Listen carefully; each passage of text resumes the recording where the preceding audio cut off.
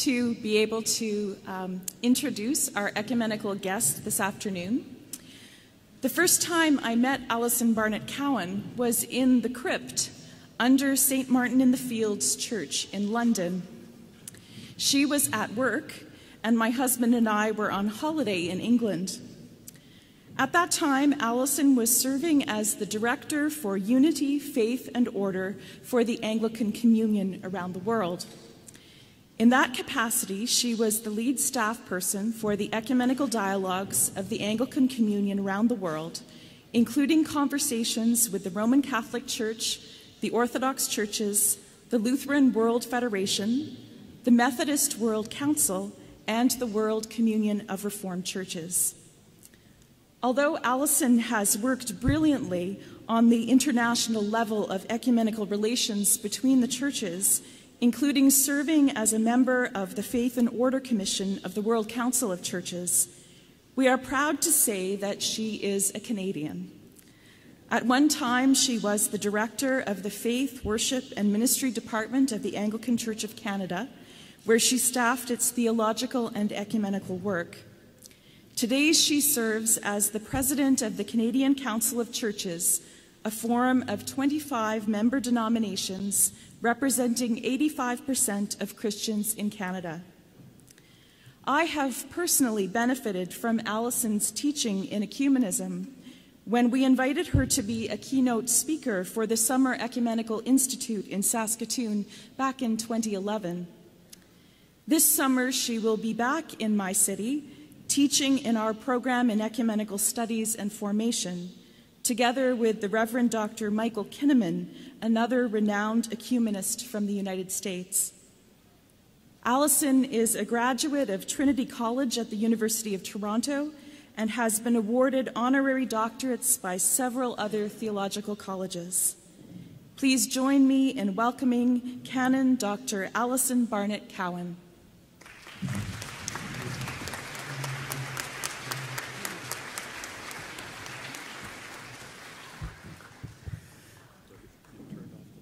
Moderator, members of the Assembly, staff, and fellow guests, I am delighted to be able to bring you greetings and thanks on behalf of the Canadian Council of Churches. Thanks because your own Clerk of Assembly, Stephen Kendall, gives much time that he probably doesn't really have to serve as one of the 3 vice presidents of the Canadian Council of Churches. As president, I'm personally very indebted to Stephen for his wisdom and experience as a church leader. Thanks are also due to all those Presbyterians who serve on the commissions, committees, and working groups of the Council. If you serve or have served on anything relating to the Canadian Council of Churches, would you please wave your hand? Okay, thank you, Stephen. Thank you.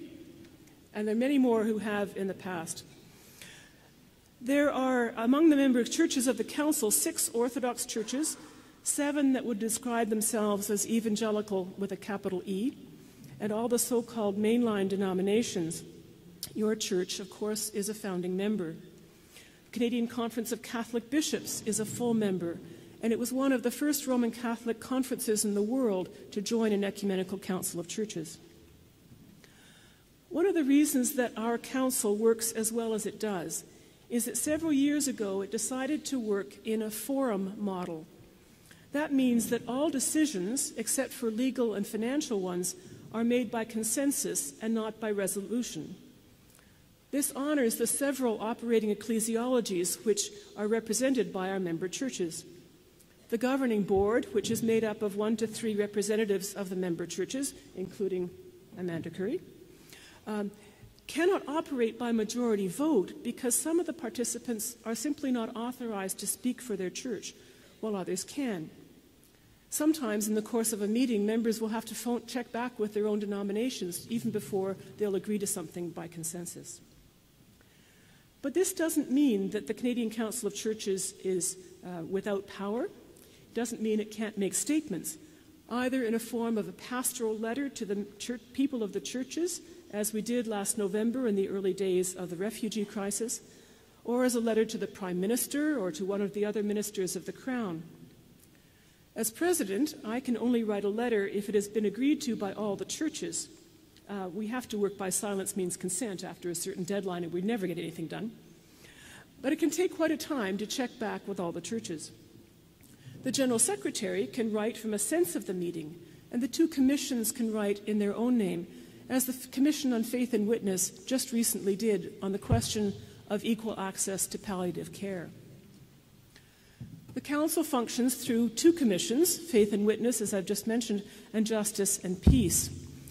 There are also various working groups or subcommittees, including Emergency Preparedness, the Anti-Racism Network, Sexual Exploitation, which was formerly called Human Trafficking, the Week of Prayer Editorial Group, Project Plowshares. The Council is also the platform through which Canadian Christians engage in interfaith relations and dialogue. Just this last week, I was with an agency of the Canadian Council of Churches when I was with the military chaplains in Cornwall, ably represented by Jean Morris, and she brought an American colleague a woman who is the head of the Navy chaplaincy for the United States, also a Presbyterian. As president, I have undertaken in my course of my 3-year reign, it's a 3-year voluntary position, and I am a living example of what really happens when you retire. You just work as hard, only at different things. But I've undertaken to visit the leadership of all the member churches during my time in office, and so far I have completed 9 of these. They have been very interesting and engaging, and it's interesting to see how churches construct the visits. With the Ukrainian Catholics and the Ukrainian Orthodox and the Greek Orthodox, I met with the Metropolitan, the head guy. With the United Church, and interestingly with the Canadian Conference of Catholic Bishops, I met a broad range of their senior leadership. It's also interesting things that I've been given. It's a wonderful testimony to the Canadian identity of our churches that when I visited the United Church, I was served baklava, and when I visited the Ukrainian Orthodox, I was given Timbits.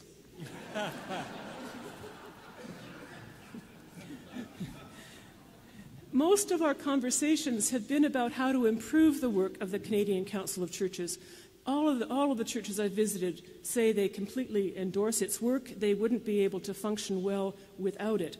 But there are a couple of concerns. One is that the Council is too Toronto-centric. I first met church leaders in Winnipeg, and they were quite happy to tell me that. And it's true.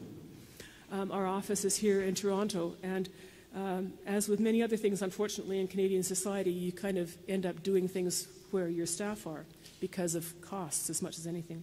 And it disadvantages some small churches because of the cost of travel for representatives. We have heard a really strong need for the Council to engage with ecumenical agencies at the local and regional level. And we have really wanted to do this. We'd love to get lists of ministerials. The problem is that ministerial leadership often changes every year, and so by the time you've got a list, you found out that it was the Salvation Army guy who was in charge last year, and you don't know who the person is who's going to be the leader of the ministerial this year. But we know that there are many ways that we could improve our connections with the local level. I would love to see every church bulletin board, every church sign have the logo of the Canadian Council of Churches on it. And then people would see the 85% of Christians who actually belong to the Canadian Council of Churches. Doesn't take much to tack it on to the bottom of your sign. My second commitment as president was to promote Christian engagement with the calls to action of the Truth and Reconciliation Commission, especially among member churches which did not have an historical relationship with First Nations peoples through the residential schools. And I found it very encouraging in my visits with the Christian Reformed and with the Salvation Army and with the Evangelical Lutheran Church in Canada that they're very committed to educating their people on this call to all Canadians. For example, all those churches have used or are about to use the blanket exercise with their senior leadership. And I'm looking forward to hearing how that went for the Christian Reformed, because they're the Christian Reformed Church in North America, and they did the blanket exercise in Grand Rapids, Michigan. They've undertaken education programs for their congregations and have set up twinning relationship between settlers and First Nations. And one of the churches had a cross-country tour in their churches of Aboriginal art. All fairly simple ideas, but ways of promoting truth and reconciliation. Just 2 weeks ago, the governing board of the council met in Ottawa, as it does every spring, and as part of our meeting, we attended the National Prayer Breakfast and also had meetings in small groups with members of Parliament. Each year in our delegations to the Hill, we choose topics which we want to discuss with members, and we ask the leaders of all the parties to arrange meetings with an appropriate person. Usually this is a minister or their policy advisor or an opposition critic, or in the case of the Greens, actually it's always with their leader. This year, the topics we chose were palliative care and doctor-assisted death, truth and reconciliation with Indigenous peoples, and the role of faith communities in public life. I just want to share one little snippet from the National Prayer Breakfast.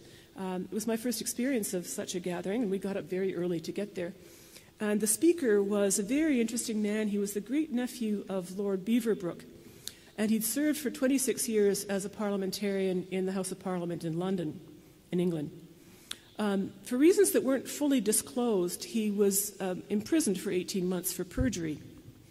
And he spoke about his experience of praying with Paddy, the Irish thief, in prison and forming a small cell group there.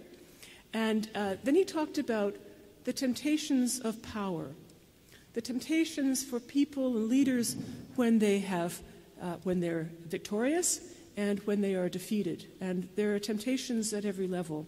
And of the need for leaders not just to say sorry, but to have true metanoia and repentance and a change of heart.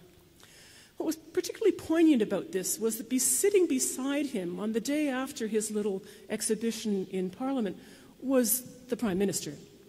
And he was looking very sober indeed as he was exhorted by this man at this meeting.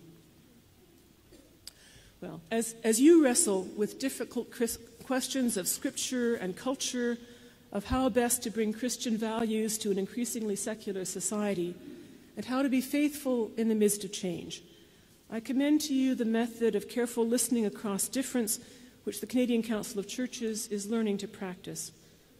And I am sure that you are already engaging in that Spirit-led process, and you all be in my prayers in the days ahead. Thank you.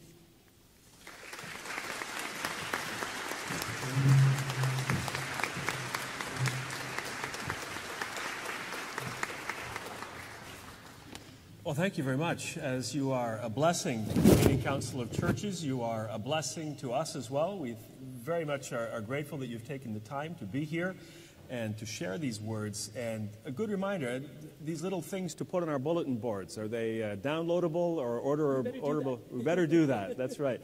But we look forward to doing so. A small indication of our appreciation from our local arrangements committee. You are always welcome among us. Thank you. Steve.